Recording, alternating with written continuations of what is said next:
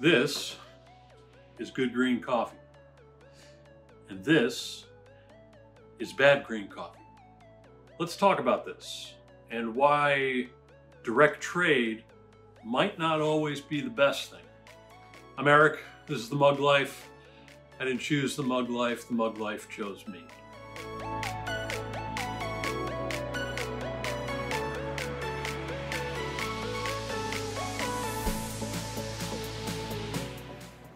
So there are some people that believe that direct trade needs to be a roaster a roaster paying for coffee directly to a farmer. In other words, I write a check, give it to the farmer, and the farmer gives me coffee. The idea, and it's a noble idea, is that we cut out the middleman, the importer, the person who's in charge of getting coffee into the country, and they necessarily have to make money off that because they need to make a living as well. But if we cut out the middleman and don't use an importer and deal directly with a coffee producer instead, the idea is we can pay that coffee producer more money for their crop. But is that always a good thing? Is that always something that we want to do? Here's a perfect example. We have two coffees that we recently received from Honduras in the shop right now. We get pre-shipped samples. So before the coffee ever leaves Honduras, we're given samples of it. We were given samples of this coffee here and this coffee here, two separate lots. And they were both really good. They cupped very well. We bought the entire lot of this one, which was not a very big lot. I think it was only 18 bags of coffee. And we were able to get half of this lot. Another roaster bought the other half of the lot. But when the coffee arrived in the United States, you can see from this, there's all these dark ones, stuff that's not, there's dead beans in there. There's all sorts of problems with this coffee. Basically what happened is the farmer brought the coffee to a production mill. The mill goes through and processes the coffee, gets the cherry off. You can read about that in our All About Coffee class, how that happens. There's a sorting process that happens after the coffee has been processed, where they take out all of the bad beans. And the bottom line is that sorting process got missed somehow. Who knows? Doesn't really matter. But when the coffee arrived in the US, we opened the bag and this is what we see. From a green coffee grading perspective and from a cupping perspective, this coffee is going to taste definitely subpar, not what we would normally sell, and definitely not even specialty grade coffee. So we have a problem here. Let's consider two buying scenarios. Number one, if I had purchased this coffee directly from a farmer. I had contracted with a farmer, the farmer had sent me the coffee, and when the coffee got here, this is what was there. My idea is to build a relationship with that producer, that farmer, and continually buy good coffee from him, but a mistake was made. Okay, it's not a bad thing, it's not malicious, but something went wrong. What do? Do I just tell the producer that I'm not going to buy his coffee and not pay him? Or if I've already paid him, do I demand my money back? Do I just go with the flow and say, oh, well, such is life. Can I afford several $1,000s of bad coffee in my shop? That's a great question. The other option is that I buy through an importer.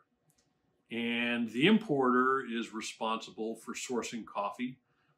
There are contracts, typically, that the coffee that I cupped pre-ship and the coffee that arrives here in the United States have to be of the same quality. Otherwise, I have the opportunity legally to not pay for that coffee, not purchase that coffee.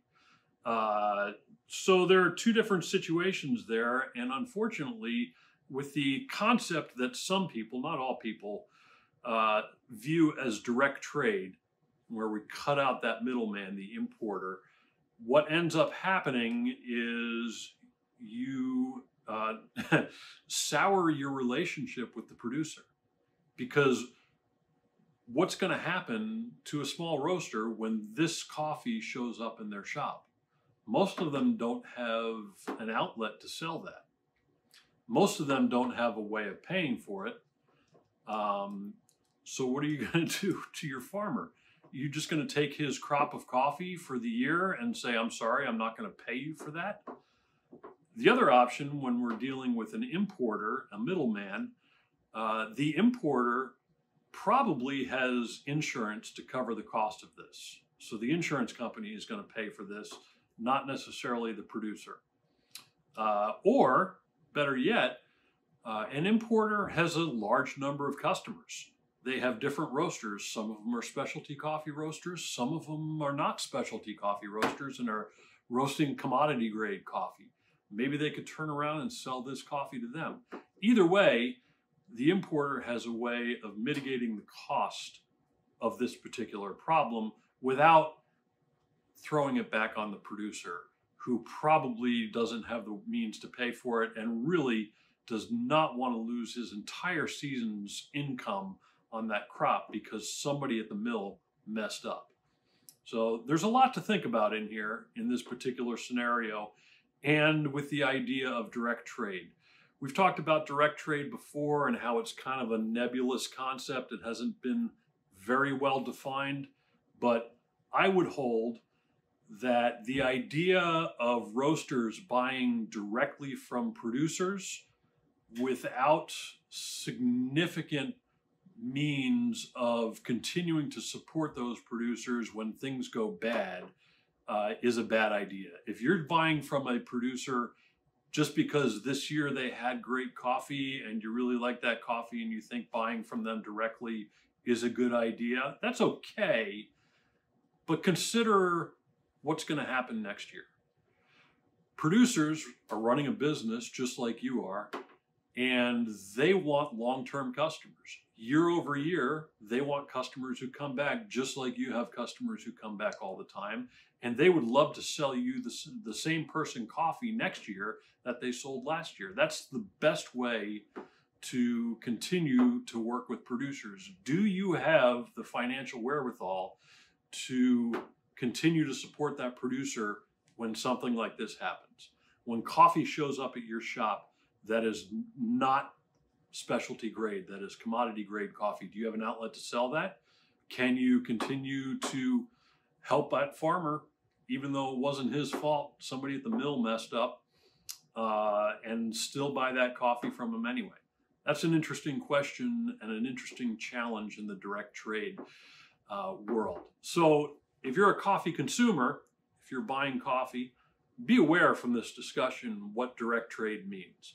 Direct trade does not necessarily mean that a roaster goes over and brings over back home coffee in the overhead bin where we pay a farmer directly. That is not always the best solution. Direct trade might mean that we're still working with a middleman. There's still an importer that brings immense value to this equation that enables us to continue to get good coffee. And when things go wrong, that importer can alleviate the costs and the issues that might come up with not paying producers or a small roaster having to pay for coffee that they can't sell. So as you consider direct trade, if you're a roaster or a consumer, just be aware of what that means. And as always, keep serving coffee people love.